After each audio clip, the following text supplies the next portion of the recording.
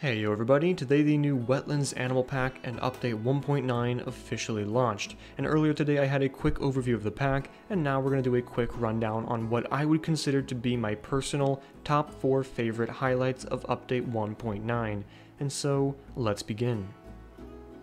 My personal favorite new feature of Update 1.9 is the addition of small burrows.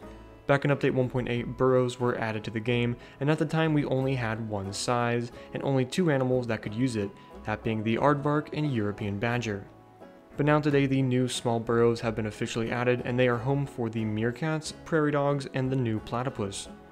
I think this is a great addition to the game that leads me to believe they will continue to update it and explore what else can use these burrows in future updates.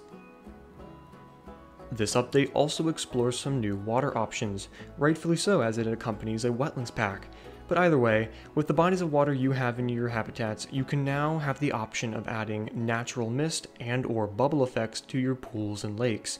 This is definitely an easier alternative to simply just adding in the effect manually.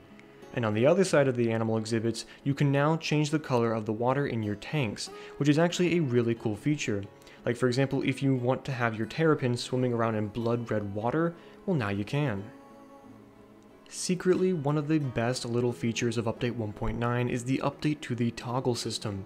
Originally, if you wanted to get a guest side view of your zoos, you could simply just go onto a guest or an employee and rename them Tegidcam to get that ground eye view.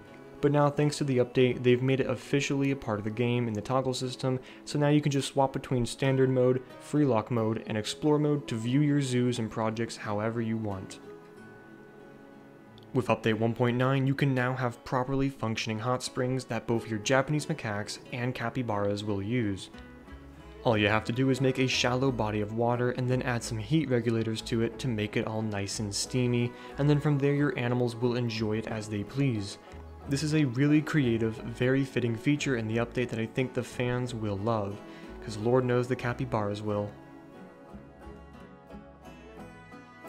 Despite how this was a smaller update, I did find it to be a great addition to the game that offers even more than I had talked about above, with other notable features like the roaming educators, the new flattened to terrace brush, and even some updating to the visual and audio management of your zoo.